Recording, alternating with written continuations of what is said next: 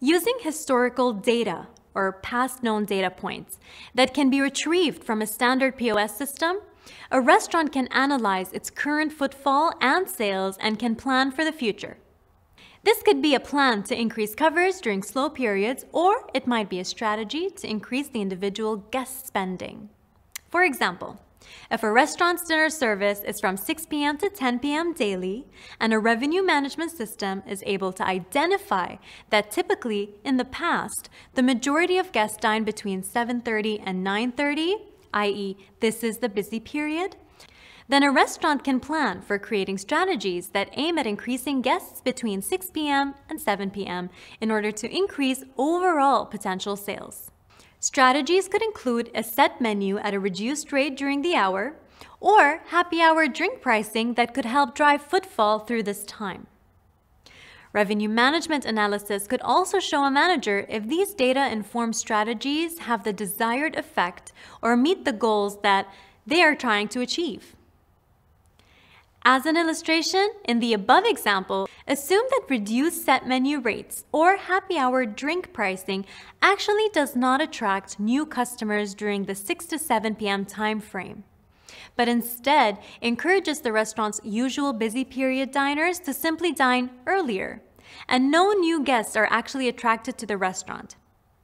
In this case, the establishment would see its revenue displaced from 7:30 to 9:30 to 6 to 7 p.m. And moreover, due to the reduced pricing during 6 to 7 p.m. slots, the restaurant would actually see a reduction in total revenue. Identifying the actual versus desired effect of an initiative or strategy through revenue management analysis will allow businesses to counter unforeseen, undesirable effects with new strategies.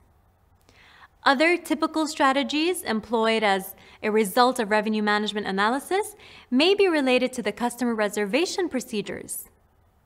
When running a busy restaurant, it may be necessary to apply a time allocation for each table, such as 2-hour slots. If applied, a restaurant which is open from 6 p.m. to 10 p.m. can guarantee at least 2 separate reservations per table during one service, i.e., 6 p.m. to 8 p.m., then 8 p.m. to 10 p.m. This would increase the total number of guests who can be served. So restaurant revenue management allows management to make informed, data-driven decisions on a daily, weekly, monthly, and yearly basis. We should now have a good understanding of what revenue management refers to and how it can help a business. We know the names of the 4 main KPIs that are used to measure success of a business. Finally, we need to discuss the importance of accurate tracking and reporting.